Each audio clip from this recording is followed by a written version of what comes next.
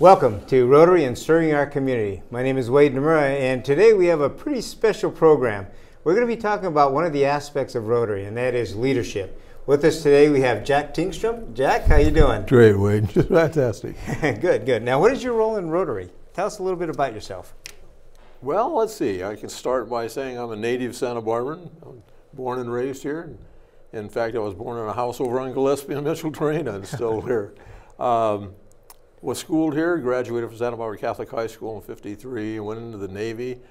And talking about leadership, that started right then. I was a cryptographer. I was working for the Admiral Commander of Fleet Air Western Pacific and running a watch section of cryptographers. I came home, I went to work for General Telephone Company and worked my way into the managerial level of the organization.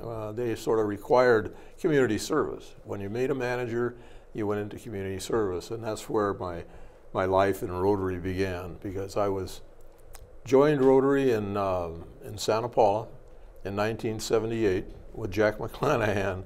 Him and I graduated on the same day we joined. From there, moved back to Santa Barbara in my operating and became really involved in Rotary. Rotary to me is really special. My whole life has been service. In the service in the Navy, and then service to the community, and service to GTE was a telephone service. And I loved community service. I was involved in high school, and I decided that that's where I wanted to go. And from there, I got involved in the community in Santa Paula. When I got transferred back to Santa Barbara, I became involved in the community in Carpinteria, because I was commuting, so Carpinteria was natural. I met some very nice people. I mean, they're just super people. I became a conference chair and assembly chair, just various chairs, and then took over giving community service projects like vocational service and community service and international service and club service. Those are the types of things that I really like to do. I had some great leaders. I worked for about 10 district governors in a row. So this is all based on Rotary experience you're talking about now? All Rotary experience. Okay. And my GTE experience, that kept leadership, leading this organization, leading this part of the corporation. Then I went on from there. When I retired, I went back to Ventura and got involved in politics. And from there, I became a city councilman and a mayor of Ventura, and that's another leadership role. And all of this before I got into PRLS, before PRLS was even thought of. When PRLS came along and I was asked to get involved in that, I just jumped at the chance, because I just had finished up my MBA at the age of 65 in executive leadership and economics. And so it gave me a chance to expand on that. With your help, and you asked me to come on board for PRLS, practical, relevant leadership skills. When it first started with Jock McKenzie, district governor, it was potential Rotary leadership skills. And we had refined it because we weren't just looking for Rotary leadership, we were looking for everybody in Rotary is a leader of some kind of another. They really are. And we're giving them practical leadership skills, something they can use in their family, something they can use in everyday life. And we have found that to be a pretty exciting situation. Rotary itself lends itself to leadership. In other words, the people you actually recruit have to come from some type of leadership background or business background. And using, I would say, PRLS, practical relevant leadership skills, as one of the tools then, have you noticed that it increases and improves the leadership capabilities of not only clubs, but of communities and community leaders? Yeah, it does, Wade. We start out with, as you know, with the introduction to Rotary and leadership and communication skills, and it takes a half a day to do that. From that opens them up to go to five sessions of leadership skills. And that's the exciting part, because now you're getting into what leadership is all about. We start out by offering facilitation, how to take a project, how to put it together, how to get consensus. If you were a club president and you wanted to bring a project forward, you have to get consensus of the club to do that project. Our leadership program is pretty much says non-authority type leadership.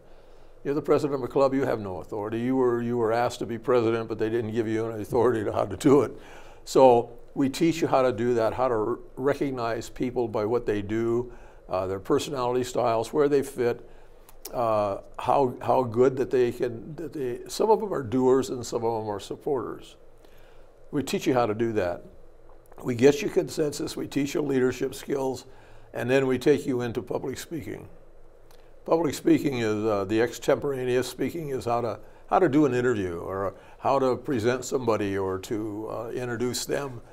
Then we go into a little 3-minute, 5-minute speech, and then we take you from that into planned public speaking. Now, planned public speaking is, to graduate out of that, you need a 5 and a 10-minute talk. The 5-minute talk, you're going to talk about Rotary. The 10-minute talk is, what are you passionate about? What in your life are you passionate about? And that's the 10-minute. Then the last session is we take all of the facilitation, the leadership skills, the public speaking, and we round it out into business planning or business organization and project planning, where actually they take and break the class up into groups, and they plan for a project.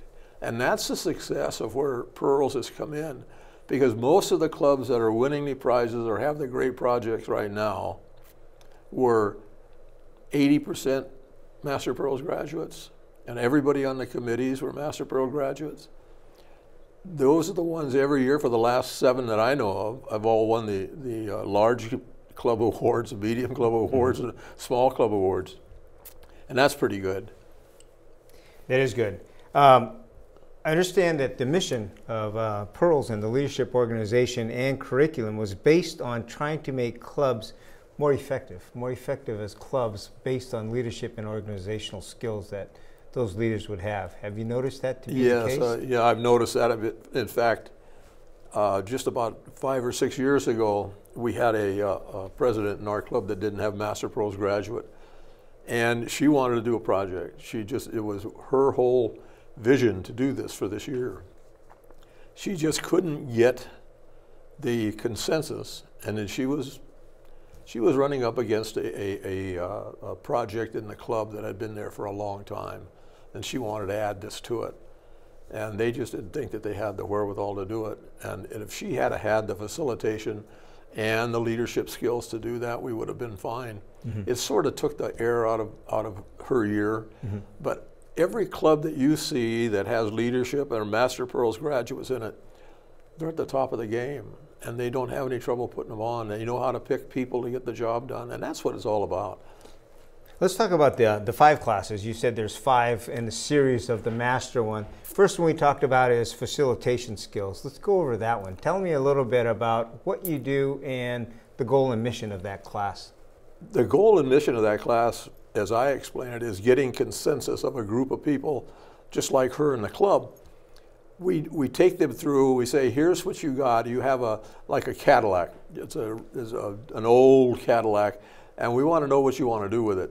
Well, the group has got 15 different ideas on what they want to do with it, but they have to come to a consensus. And it shows them how to get consensus through working with some charts and things like that, where they have to talk about what they would do with the car and how they would do it. But at the end of the day, there's no doubt in anybody's mind that that's the project that you want to do, whichever one it is. Good. I've seen major projects come out of that class. Sure. We have one in our club with Gerardo Sanchez, who presented a program for veterans, a veteran stand-up day and things like that. And he was only one that did that. Well, now in our club, he's got 10 to 15 people that do that. That's good. So those are some of the success stories. That's good. And since you and I are and have had some political background, I would say in Rotary they say, quote, there's no politics. So this would be one of the instrumental tools, being able to bring that forward and making it less political, less contentious as far as That's why I decisions. like no authority type leadership. Yeah, Because if you explain that, you sort of take the bully out of the pulpit, you know, and you back him off, and therefore you're going to have business people in there. Some are running major corporations, and you're going to have city folks in there, county folks, state folks, and they're all political. And so the political game has got to be sort of set aside, and that's why I really like Rotary leadership, because every year our organization changes from top to bottom, changes every leader from top to bottom. That's from international, national, district, clubs, all the presidents, all of them are gone, and then you start off with a new group. And that's why leadership training, and you're involved with that, PETS, president-elect training, governor-elect training, all of that is just, that's why we're so successful. So the next class we have is the leadership skills. Yeah, leadership skills start off by explaining what no authority type leadership is, and give them the confidence that if they've never had a group leadership, we're going to teach them how to make their year successful. We teach them how to recognize people by who they are, what they do, how they speak. Are they organizers? Are they just doers? Or are they just people that come to lunch? And by the end of the day, and we give them class projects to do in identifying these people, who are the organizers and who are the suppliers, and they come out of that just pretty much satisfied. And in fact, the last class we had in Bakersfield, the class came at the end and said, "We think we ought to have more case studies. We'd really like getting in depth in that." Well, I used to teach personality styles, how to recognize them by extrovert, introvert, you know, engineers, clerks, whatever. They're very recognizable. By the end of that day, they're ready to go on to public speaking. Public speaking, one, like I said, is extemporaneous speaking, short speeches, how to do that, not be afraid to do it, get up, just let everybody know who you are and what's going on. The planned public speaking are the major ones. So that's the third and fourth class in the series, yeah, correct? Third and fourth class in the series. And then because we've done all of this facilitation, leadership, and public speaking, now we're ready to go into business management and project planning. And that to me is the ultimate pyramid. You build it as the weeks went on. You build it, and you come down, and that's where we've had some projects that have come out of those classes over the last 12, 14 years that people are still doing for fundraisers. You have Thousand Oaks with a chili cook-off. You have Cambria with a beer garden. You've got your project that you had in Carpinteria, the park out there. All of these are still in line. See Me Breakfast. I can name you. So that's the graduating class. That would be the that's fifth the graduating and final. class. That's the fifth and final one. Okay. Then we turn around and we give them a little pin. Okay. That says Master Pearls, and pin it on them, and they go back. And I haven't seen anybody come out of Master Pearls yet that said they were sorry that they didn't. they did it. Very good. Yeah. Very true. When you look at leaders within the district, when I say district, within the Rotary organization that we are a member of, has it been the case that every governor, for example, has been a Master Pearls graduate? Pretty close. Yeah. Pretty close. I'd say the last 8 or 10 have been Master Pearls graduates. Yeah. And that makes them successful. You still have personalities involved even at that level and at every level. You know, they all have their way of leading, you know, personality. In just the last 4 years, you've had 4 different types, and you're going to have another one next year. True. Now, how about what's unique about, I would say, yourself and myself is that we were actually in Rotary before we went into politics, before we became councilmen, and in your case, the mayor. How much do you think that prepared you, working with a volunteer organization like Rotary and preparing you to take on a position like that, an office? It taught me how to get along with people and how to listen, and that to me is a big part of leadership. I used to tell my crews and my divisions, you know, when I'd give a talk to them, and I'd say, look, you know, you're hearing me, but you're not listening to me. The art of listening is you got to pay attention. Yeah. There's a whole class that I used to teach on just listening, but it all different types from all different walks of life in Rotary taught you how to get along with them, how to build consensus, how to do this. When I became mayor, I felt really comfortable. But holding a position like that is very humbling, you know, and you have to learn to be humble if you're going to be the mayor. You're going to do that. True. I think that has part to do with the non-authority leadership that Rotarians have to tend to learn and understand, because it's a volunteer organization. You know, you can't say you're fired. You can't get rid of them. Same thing with mayor. Exactly. You volunteered to run for mayor because somebody group said, "Well, we want you to run for mayor. Your vision." There's the other thing of leadership that is so important to me, is vision. If you don't have vision, you might as well pack it in. You know, a city council person or a city mayor and a city council should be looking 20, 30 years out. You have a city manager and you have a city management team that takes care of the todays and the tomorrows. So if you don't have vision, you're not going to go anywhere. And that's what I've liked about the district governors that I've worked for. They all had that vision. They all looking out there. We're going to get prepared this year and then carry it on. Very, very, very big. Good. You know, I've got a stack here. We got a few photos I'd like to go over with you. First of all, we'll take a look at these. The first picture shows, I guess, one of the instructors, Doug Hoffman, I believe. Doug Hoffman teaches. Teaching one of the classes. Our instructors, where do they come from, and how do you evaluate and develop your instructing staff? Well, the instructors, some of them come out and say, I'd like to be an instructor. I'm a professor here, or I'm a leadership in a business here. And because we have 5 classes, that, like you know, you teach all 5, and there's very few of them that teach all 5, is that they're good at something, but they not be good at something else. Now, like Doug is one of the ones that teaches public speaking 1 and 2, and he teaches 5, which is business management and project planning. He wants to get into 4 and 3. I mean, he used to teach facilitation, but he's not into it anymore. But professors, we have them. Mostly they just want to teach like public speaking or something like that. Mm-hmm. Okay, good. We have a few more pictures in a series here. One picture shows a class, looks like a class graduating photo. Right. That is from which location? Santa Maria. Santa Maria, so part of the north part of our district there. And I would say, Wade, don't mean to interrupt, but I would say that half of these people have been or are going to be becoming presidents. True. I can see them in here all over the place. Very true. Next picture we have shows a graduating class outside. I believe this is Thousand Oaks, correct? Yes, that's Thousand Oaks. Okay. That is taken at Cal Lutheran. We're using Cal Lutheran as one of our training centers.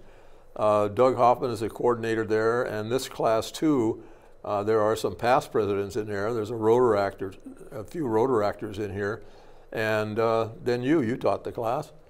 Right. That was. So overall, curriculum-wise, what areas do we cover as far as where we're teaching the classes? Oh, well, the district runs from Cambria to Delano, Delano down to China Lake to Thousand Oaks, and back up to Cambria. There's 74 clubs and about 4,000 Rotarians, and we've split it up into 4 regions. The north region is San Luis Obispo County. The east region is Kern County and China Lake and Tehachapi and all of that, and then Ventura County and Santa Barbara County, and those are the 4 regions. We held classes in San Luis Obispo, Santa Maria, Bakersfield, Taft, Thousand Oaks, Cal Lutheran, Ventura, Santa Barbara Business College. So any place that we can get a room and lunch, we serve them lunch and breakfast. But we cover them all. We have classes running every month, and at least 2 classes every month spread out over the whole area. Great. Another picture we have here shows another class. It looks like a graduating class and pretty diverse age group. You have yes, it is. Some, I would say, quote, veteran Rotarians and looks like some high school students. Was this San Luis Obispo? This was actually Kern County. Yeah, that was Kern County. Yes, yeah, I see Tiller in there. Mm-hmm.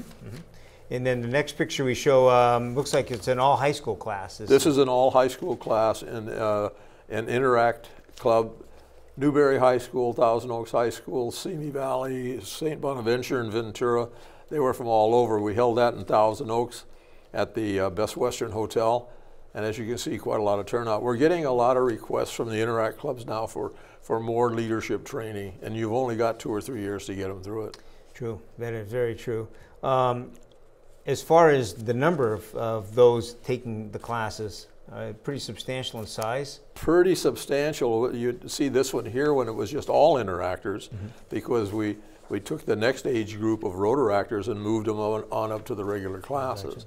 There are, let's say 15 in this class about, and you can see them. They're all look enthusiastic to me. Yeah, good, very good. We have two Interact brother and sister from one club and one family. The boy went through it first, and he held that over his sister for about 6 months, and then she finished up. And it's the only one that I know of that are a brother and sister that have a Master Pearls. And one of them is a senior this year, and the other one's a sophomore. Great, great, outstanding. Another picture here shows me, I'll cover this one, with Chris Mullen, who is actually from Zimbabwe. And this was the transfer of some documents, some information from the Pearls curriculum. Right. How far is this curriculum? Does it reach worldwide? Yes, it does reach worldwide. We have ours, which is Pearls. The International has Rotary International training programs, leadership training programs, but it reaches worldwide. All of these projects that are going on around the world have got some attachment to a basic, like Pearls leadership class. In our club, we have 2 water projects going, one in Philippines and one in Cameroon. Both of those people have been through, or the core group has been through Pearls. And our illiteracy program that we have, the trivia night, that's put on by a Pearls graduate. The golf tournament that we hold, that's put on by Pearls graduates. It's a team of Pearls graduates. So it is pretty important to all of our programs that somewhat involve everybody that in Pearls is involved in one of the clubs or a project. Great. All right. A few other pictures here. This is Royal Grande, their bandstand. Right. That one I present because that was actually one of the projects that was developed through our curriculum class, correct? That's right. That's right. And you have Cambria has got a project. I always thought it was interesting because I was in the class with them when they came up with it. You've always heard of water to wine. And then they came up with a project that said wine to water, and it was a process that they were taking the old vineyards and converting what was there back to the water process, taking the alcohol out of it. It was crazy. That is crazy. Crazy. And then the other picture, next picture we show is actually the Carp Maria, Kamal interpretive player. Right. Again, that was one project that did come from that graduating class. That's a beautiful part. That was a good one. And our last picture here shows a gentleman. This is Bernard Ramos, who is a member of the water organization in Mexico. Right, right. And again, I highlighted that because those projects, again, started and were implemented from a project development plan that we put in place by those classes. I think the thing that I can leave with you is I have 2 projects going with me. I have Rotary and I have caregivers, and they're both service. One's for the elderly, one's for the community, and we just have fun. Nothing's work. You know, it's just fun. We have a good time, and if you don't, you won't see them come back. Now, how about success stories? Tell us a little bit about some success stories, some of the quote testimonials you've heard, because I've seen quite a few coming from this curriculum. Yeah, people have, their business has gone. Savi Bim in Simi Valley has a embroidery store, and she says she went through the Master Pearls classes and graduated, and she says her business is up 30%. Wow. A lot of that's from people in Rotary that met her and wanted their businesses and shirts and jackets, and we still have Master Pearls jackets too. Now, I do recall we had 2 faculty members, instructors, come actually from Carnegie program. That's right. That's exactly right. to use and replicate some of the systems we're putting in place. We're putting in place, and they're taking them and running with them. And we had John Dodson over in Taft doing that the same way with the youth in the community college, and some of the things he taught, especially the leadership portion of it. They'll pick up the facilitation, that's no problem, but the leadership and the public speaking. Pretty important parts of it. Yeah. Now, with 3,400 Rotary clubs around the world in the 200 countries that we cover, how many do you think actually have leadership training for their presidents of this caliber? Would you tend to guess? I would say that it's got to be over 50%, 60%. It's got to be. We wouldn't be this successful if we didn't have some type of training. Rotary organization. Yeah, you take a look at us. We eradicated polio with good leaders years ago in the mid-'80s. We got rid of it. It came back. Now we're within that close of doing it again. If you didn't have the leadership skills to do it, push that, every club is involved with that. All throughout Rotary is involved with eradicating polio. But this is what you need. You got to have those type of leaders that at least know the basic skills. That's very true. As far as what you've seen, those successful leaders in Rotary, how many of those do you think actually also carry the same amount of success within the community and professionally? Big. In fact, it grows more as you do more. You can take the Thousand Oaks Club. I can remember when they first started that, it was a little chili cook-off. Well, now it's a whole weekend for the whole city, and they're not making just a little bit of money. They're making grand money, scholarship money, church money, not church money, but so much, but organizations like the schools and the community projects. It's huge. It's huge. Yeah, I agree. From what I've seen with their successes, just to share with the audience there, they actually funded a children's cancer clinic, actually built a hospital in Mexico. Pretty impressive. You go up to the University of Utah, where my kids are from, and you'll see the University of Utah Cancer Hospital, and the Rotary did the children's wing of that hospital. Wow. Well, Jack, thank you very much for joining us and sharing some of your experiences with this. If somebody out there wanted to get more information, where would they go for this? Well, you can go, now we're on the Rotary District website. So you would go Rotary District 5240, and it'll bring it up the web page, and you can see the schedule for all the Rotary classes for the next couple of months. And at the bottom of the page, you can just click on PRLS.org, and it'll take you into what the classes are, the scheduling of them, the signing up form, registration, everything is there. And you don't need to be a Rotarian to No, you don't have to be a Rotarian. We have Rotary family that can come. Even business partners that you have and not in Rotary. Yeah, we're open to the world. Well, thank you very much, everybody, for joining us. Take a look at that, PRLS.org, and see what you can do. The tools that are taught in these classes are pretty exemplary and would definitely help you in your daily life also. So thank you, and we will see you soon.